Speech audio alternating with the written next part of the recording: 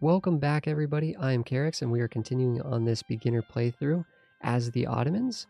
And we are at war right now with Albania and Venice, although we have successfully been able to beat back... well, I guess we're the aggressor, so we're not beating anything back. We have been able to successfully charge down some of the Venetian lands and sort of devastate some of their land, which is really good. We're sieging down Corfu right now. Byzantium is winning their war against Venice. It'll be interesting to see if Byzantium actually takes the land, like if they take this land for themselves. I wonder, no, it doesn't look like Athens or Byzantium have claims on any of it, but it'd be interesting to see if they could actually expand their own empire by winning this war. We don't really necessarily want them to win the war themselves, we just don't want them to lose the war. We kind of would like it just to kind of end in a white peace, to be honest. So we might end up actually starting the war against Constantinople, beating them up and having it all kind of like, you know, end in just in a truce between Byzantium and Venice, and allow us to get what we want without strengthening either of our enemies, right? Looks like we've built up enough of a spy network with Genoa to be able to get a claim. We can actually get the claim out here. This is a very important trade center. It's also next to Crimea, so we'll have the option to be able to attack there. We could take a look at our... It's been a few years, so we could take a look and see how the progress is going with our rebellions. Looks like we are at 60% here with Kandar separatists, and we're at 50% with the Crimean separatists. Not a big deal, I'm not worried about that. It's still going to be a while. It's going to turn red. When that becomes more of a big deal, it's going to turn red at 80%. That'll give us a good heads up that it's going to be time to deal with it. So we're doing okay right now. Looks like we're making money at war. Part of that is because we have war reps going, right? We're paying for... Oh, sorry. We are getting war reps from Lucca, which is a small amount of money. We're getting some spoils of war, but we're also getting war taxes. That's what I meant to say. We did activate war taxes so that every month we're paying a little bit of military power to save a little bit of money on our military. And that's making a big difference in our economy right now. So that's good. That's good. We're not losing money because we do have a loan out, so we're already in debt a little bit. One thing that just happened is our really amazing historical general has died. And we need to roll more generals. So we can go to our military tab, and we can come down here and we can start recruiting generals. And this is based on our army tradition. We have a 34, which is much higher than we were at the beginning of the game. So I feel good about that. But we can roll this general. Now the interesting thing is, there was actually something we could do with our... to make the generals cost less, right? There was something over here in the nobility to make the generals cost less. This makes the general cost minus 25%. But it reduces, there's a one-time hit to army tradition. So our generals wouldn't roll as well, but they'd be cheaper. So it kind of just depends, do we want to roll a couple of generals now and then activate this? I think we do. Over time, this will build more army tradition by reducing the tradition decay. So that's really, really good. So we do want to do that eventually, but I think for now we're going to take advantage of this higher army tradition that we built up by winning battles. And we're going to roll this at least one time and hope to get somebody good. It says down here that it could be anywhere between 4 and 10 pips. So if we get 10 pips here, it's like, booyah. We got 6. That's not bad. Good sieger, right? 2 siege pips. Not very good on the shock or the maneuver, but better than nothing. I wouldn't mind rolling this one more time, to be honest, but it does cost a lot of military power to do that, right? Military power is precious. We're also spending some of that military power on the war rep, or the, sorry, I keep saying war reps, but I mean war taxes that we're funding, or that we're that we're adding.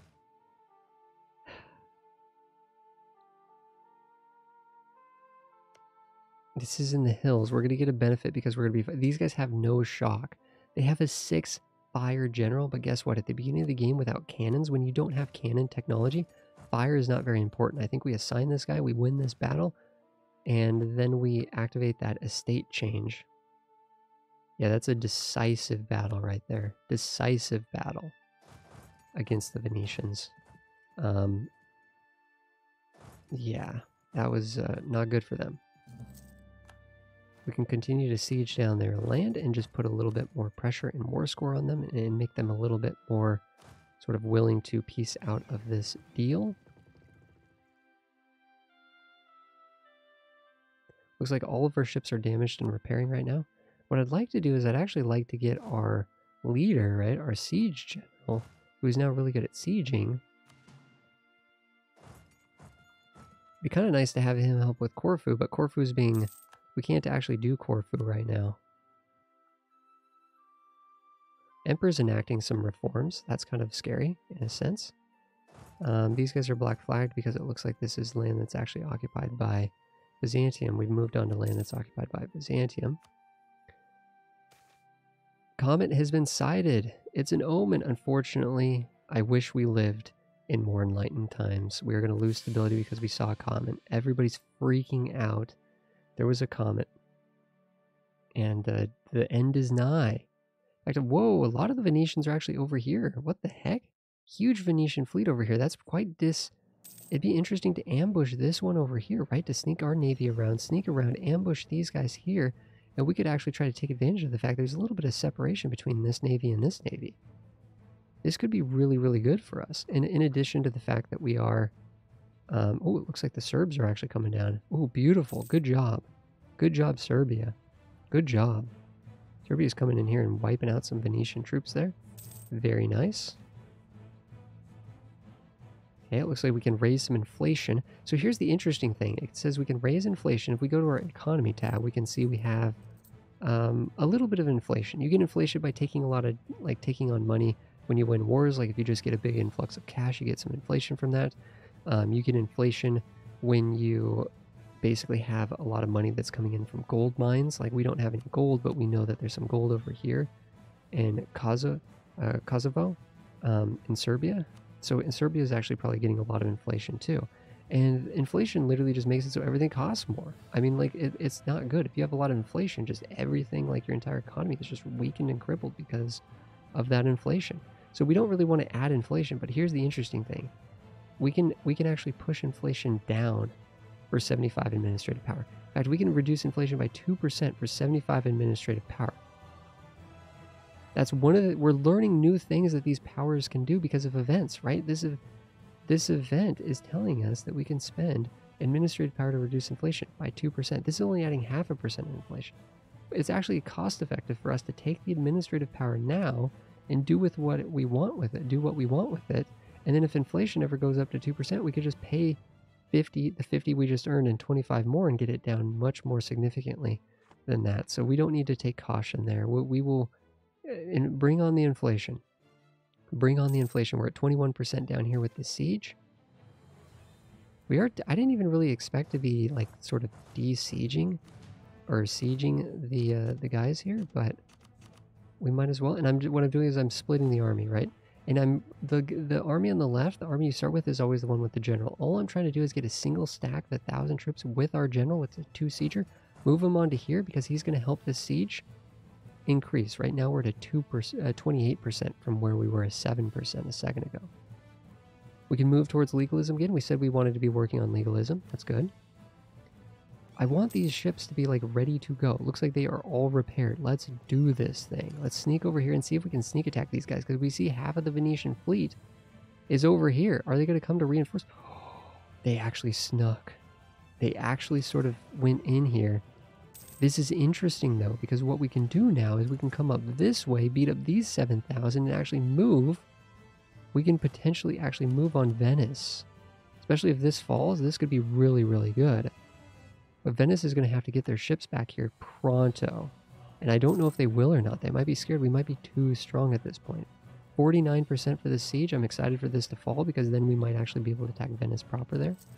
That would be kind of cool. Corfu has fallen. Beautiful. We can move across this now as much as we want because we own both sides of it. So we can't move across here because the Venetians controlled this sea, but now we control this area with our ships. Well, I just thought of something. I don't know if we actually need to fight that. I actually don't know if we need to fight that. Let's see if we can peace out Venice. Let's see if we could just peace them out.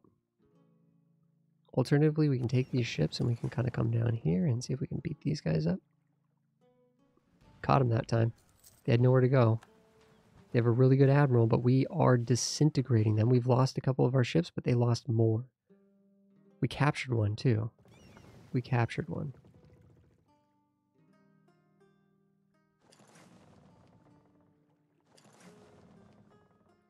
Let's pursue. Okay, it looks like they sort of got us there. I wonder if Serbia would actually help us here. Serbia, will you help us engage? No, they're scared to attack. Makes sense. Venetians have a good general there. There is a strait crossing. There's a huge penalty for crossing a strait and attacking across the strait. Huge penalty. So we don't really want to do that. Instead, I think what we want to do is we want to peace out Venice. They're at low enthusiasm. We have 60% with them. Let's get Venice out of here. We can humiliate them because they are a rival. That's really, really good for a number of reasons. We can have them pay us a bunch of money. In fact, they'll pay us a bunch of money.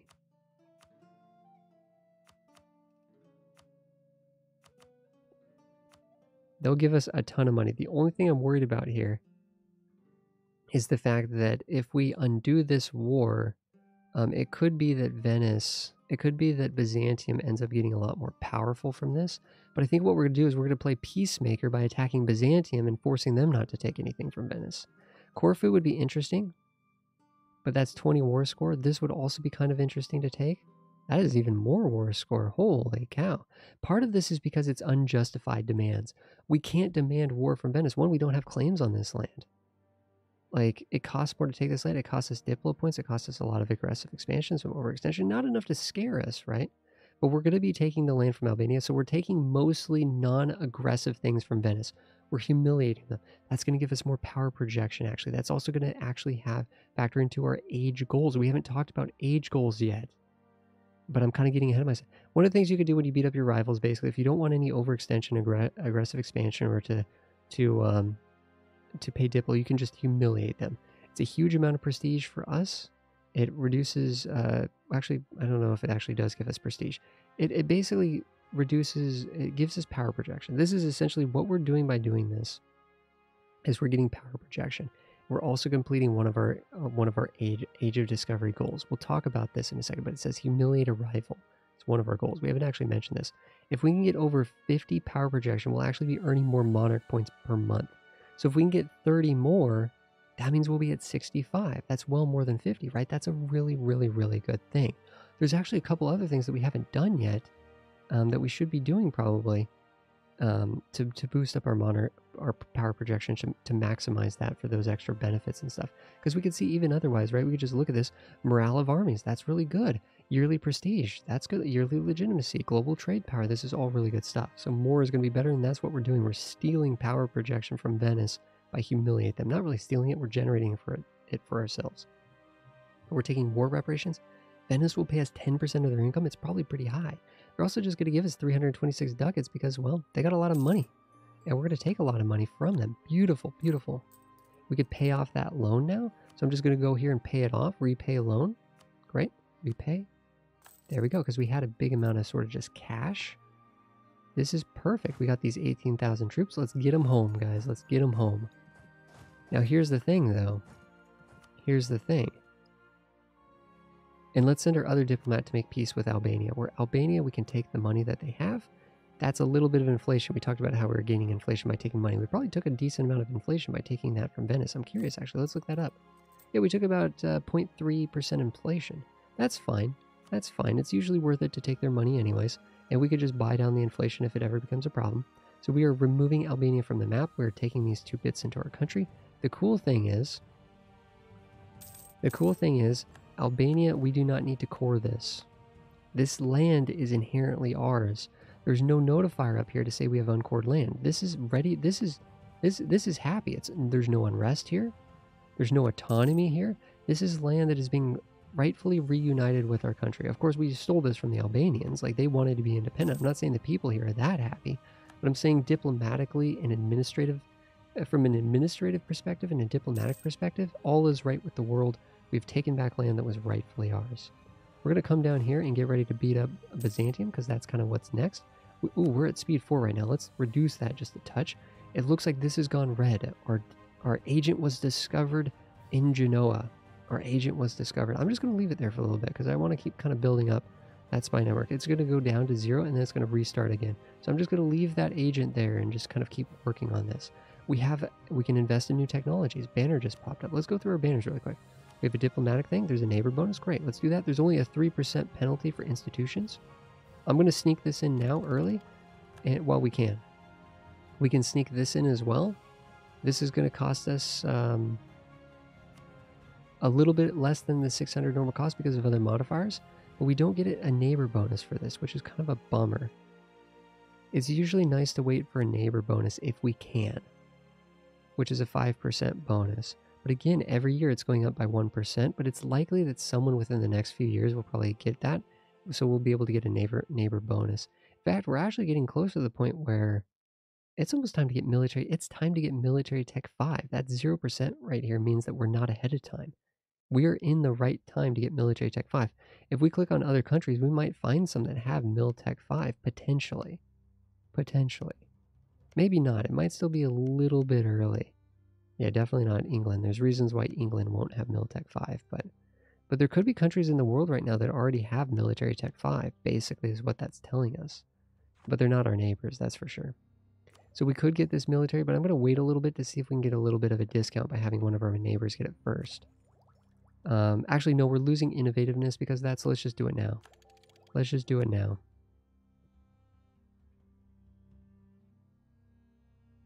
In fact, actually, we have a neighbor that might have Diplotech 5. I don't know. I'm not sure what that's telling us, to be honest. We can make some additional states.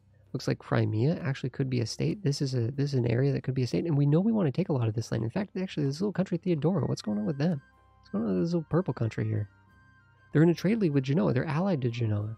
But presumably, if we might want to take this land to unify this state. This is like an administrative body, right? So if we make this into a state, here's the thing. Let's look at Crimea here really quick. They're at 90% autonomy. Holy cow, we haven't talked about autonomy. But this reduces the taxation by 90%. This reduces the military manpower by 90%. The production by 90%. I mean, this is just all sorts of terrible. All sorts of terrible. Like, this province is doing nothing for us. We took Crimea. It's doing nothing for us besides being a strategic province. And it is being very strategic for us. And this is very useful for us. It's very good for us. However, if we want this to actually significantly reduce this autonomy, we need to make this into a state rather than a territory. This is a territory right now. If we go to our stability here, we can see that we have one territory. It's Crimea. So we can increase a little bit of a maintenance cost here to make this into a state by going to the Crimean state here. We can make this into a state. It's going to cost a little bit of additional maintenance, basically. It's going to cost us a little bit more, but it's going to cost us 0.17, but we should be able to make significantly more money from Crimea. Let's see if this updates. Why is this at 90%? It says it's a territory. Oh, because we haven't stated it yet. Yeah. So we have to spend administrative power to actually finish the core. So we paid what was called a basically a territory core, but we didn't pay the state core. Now that doesn't cause overextension, having territory cores, but we still want to do that in order to get this to actually go to its real autonomy, which looks to be about 47%. So this should be a lot more beneficial to us now, significantly, right? I mean, if we were only getting 10% of its value, now we're getting 50-something% of its value. So this should be 6 times as valuable to us. We're making significantly more state income now with that, and it's only going to increase as this autonomy goes down. As it continues to trend downwards, slowly per month, the autonomy will go down. So autonomy within your states can go to 0%. It can trend down to 0% and be completely, like these states right here are completely useful. Like 100% of their value is contributing to our centralized government, our centralized nation. But this one, not so much. We're only getting about 50% of its value for now, and that's going to change over time. It's going to go down over time, which is good. The Kandar separatists are ready to sort of build up here. Now, the interesting thing is there's a couple things we can do about this. This just went red. It just went to 80%. Okay, so there's a 9% chance that it'll gain 10% progress next month. And then it'll have to gain 10% more progress. And once it hits 100%, boom, rebellion. In fact, it tells us right here. This is good. Learning a little bit about the actual unrest here. I'm going to grab 2,000 dudes, right? I joined these two armies. There was a couple little armies just sitting here, 17,000 guys, disorganized. I'm going to grab 2,000 of these guys, okay? I'm going to grab 2,000 of these guys and make this into a group of 20. And there's a reason for this. I'm going to make a stack of 20 troops here, and we're going to talk about this for a second. So unrest. We see how it slowly builds up in 10% increments. The provinces that are affected by this cause, right, the separatists that believe in this cause, can exist in multiple provinces, and they all add together for a sort of a total unrest factor. But they have to make progress on the rebellion. The rebellion has to build in increments of 10%. So right now it's slowly building. There's a 9% chance that it'll increase every month. It's estimating that about 2 years we can expect this rebellion to occur. There's multiple things we can do to handle this.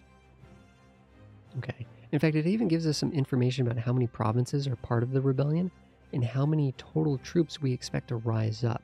And these troops usually rise up in the higher development provinces. So if we click on these 2 provinces, we could see this one here. I'm just remembering, right? There is an unrest map mode, which is kind of hard to see because the unrest is only 5% here. It's not like super, super high. So it's still kind of greenish, but it's yellow, right? This is yellow, these are green, this is yellow. So if we look here, this is where the unrest is for and we just remember, right? We just remember that this, once upon a time, this was Kandar, right? We conquered that. That's the timeline taking us back to 1444. So we just conquered this land. The timeline is just a cool thing to let us see what the world looked like at the start of the game and how things have changed, right? And how things have changed. So for us, the only thing that's really changed is Albania is gone and Kandar is gone. And we've been able to expand our borders a little bit. If we looked at other countries, we could see how they maybe have changed over time. Going on to the unrest thing. The unrest is a really, really smart system. There's so many different things we can do to manage this. So we know that unrest is coming. It's coming fast. It's going to be 8,000 dudes. We can just prepare for that. We can just take our troops, stand them over here, and get ready to fight this rebellion, these 8,000 troops. That's, to be fair, it's almost more of a nuisance. I hate to say it, but the Kandar separatists, there isn't enough development, there isn't enough people that truly feel this way to overtake the Ottoman military might. You know what I mean? When these guys spawn up on us, we will actually be able to crush these guys. I hate to say it, but unfortunately, these 8,000 are not going to get their way. But they're going to try to fight to get their way, right? So these are 8,000 hostile troops that are about to rise up that we will be able to fight. We will be able to fight them.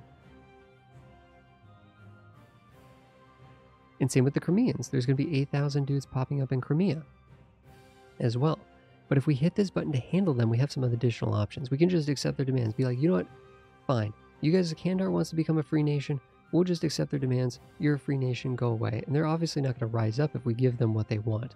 This is obviously a bad option. We took this land because we want this land. We don't want to do that. It's saying we could boost stability, right? So if we can lower our total unrest, if we can actually remove the unrest, then that gets rid of the rebellion. And one of the means of doing that, sometimes if it's like 1% or 2%, sometimes just raising your stability can actually be an effective means of actually sort of bumping that down by increasing your national unrest or your positive national unrest modifiers by removing the negatives here, like war exhaustion. Holy cow, if we got rid of this war exhaustion, which we can't afford right now because that costs diplomatic power, we have 3% national unrest coming from this war exhaustion. If we got rid of that, there'd be 3% less unrest in these zones. And then you combine that with some added stability and some other things and some other changes, you might be able to actually get rid of that unrest altogether. And it can just go away. These people can just be like, fine, you've done enough to help us. And we see that the Ottoman Empire is stable and it's happy and the people there are happy and we don't mind joining up. You can convince these people it's not really worth fighting for. Or there's not enough people to really build support for that cause. But the other thing we can do is we can actually provoke the rebellion. So we can actually increase the size of the rebellion, but we could just provoke it by just saying, okay, guys, come on. You guys want to fight us? Let's fight. And if we get our troops in position here, we can actually do that so that we can quicken it up. Instead of just randomly waiting for this to go to 100%, we can actually be like, no, guys, let's go. Let's get this done. We can provoke the rebellion. That's a new feature. Really, really cool, though. New feature with the last patch. Super, super awesome. Provoking the rebellion. Super awesome. So you don't have to just wait around and hope they rebel. Because sometimes if we get these troops in position over here, we might want them to hurry up and rebel so that we can move on with our Ottoman lives, you know what I mean? The other thing we can do is we can do harsh treatment. We can spend military power to actually push down the rebellion by 30%. So this 80% here, if we're in war and we're on like fighting on the Western Front over here and these guys are threatening to rebel, it could be really annoying to actually bring troops back to deal with that. We might want to frantically go in here, do harsh treatment, and just basically push down their progress, right? Destroy their progress by spending military points to push down their progress. So these are different ways we can do with it. We can just wait for them to spawn and fight them. We can provoke them, fight them. We can accept their demands. We can harsh treatment them to sort of just push down their progress. The final thing we're going to be able to do is, and what I'm actually gearing up for now, is combining these troops, and you can actually just sit on the provinces. You can reduce the unrest in the provinces just by sitting on them with troops. Doesn't take any military power. It's just basically you just calm the area by having your army just hanging out there. So we're in the maximum amount of troops that we can do to do this is 20,000. Is 20,000. So if we get these troops over here, we're going to notice, and each troop is 0.25% of an unrest. So the reason why I'm grouping up 20,000, because one, this is the maximum amount of negative unrest that we can gain by planting armies here. If we put 40,000 here, it won't do anything. The 21st Regiment won't do anything. But if I put these guys here, we notice that these guys are at 5% unrest. Well, guess what? Guess what? This is actually very fitting here. If we go here, I guess it's not going to update between the months, but we can actually, we basically, once this kicks in, once these friendly troops kick in, it'll actually reduce this by -5. And that will push it to 0. We can actually get rid of this rebellion without even fighting it by just having these troops loitering in this area. Now there's 2 provinces, so that's kind of a problem, right? Influence spreading, that's not good. We'll have to figure that out. So how do we do that? Well, they've added a new system. They've added a new system where you can do manage autonomous rebel suppression. So we can actually suppress in the entire state with these 20,000 troops. So we could just sort of automate this process, which is really cool. So these guys are going to be reducing not just in the province they're sitting in, but the entire state. The entire state that they're in is going to get reduced, which is really, really cool. There we go. Gone. The unrest is gone. It's grayed out. It's 0. There's no unrest in these individual provinces anymore. The progress is still there, so if we leave too quickly, then it'll rejoin. But right now, it is gone. It is gone. This unrest is going away. It is ticking away. Now, the Crimeans are a little bit more unhappy, right? 6.5%. They're a little bit more unhappy, but it's still only one province, so it's taking longer for this to build up. It's saying it's about 5 years away. We could use these 20,000 dudes to slow them down significantly, right? If we stood these 20,000 over here in Crimea, it wouldn't go away completely, but the rate of change would be reduced so much that it would probably not be likely to actually occur. Actually, when we get rid of this war exhaustion, we're letting the game run really quick. We got to take care of this event really quick. There's a few events popping up on us. But basically what I'm trying to say is combined with the war exhaustion reduction that's adding to this unrest in Crimea and standing the troops on here, we can get rid of the Crimean separatists as well. So we'll be able to get rid of these separatists just by actually standing our army there and just basically sort of just easing the area with our army. Okay, ambitions of the Sultan here. Local construction costs, local development costs, very good. So this is in a particular state, it looks like, or we could just get, let's just get some administrative power rather than worrying about building things. I don't know if we really have anything to build right now. Economy is still a little shaky, and we haven't really got too many technologies that directly tie into building new things. So this is, there's a quarantine suggestion. There's some influenza that's spreading here, and we can quarantine this entire region, or we could just hope it goes away magically. Typically, unfortunately, I hate to say it, but usually the nasty option is the best option. Quarantine is usually the best option there. So we are going to quarantine that. We're going to let this sort of just wait a few months for that to sort of go away. Then we're going to actually need to beat up. Venice is at peace.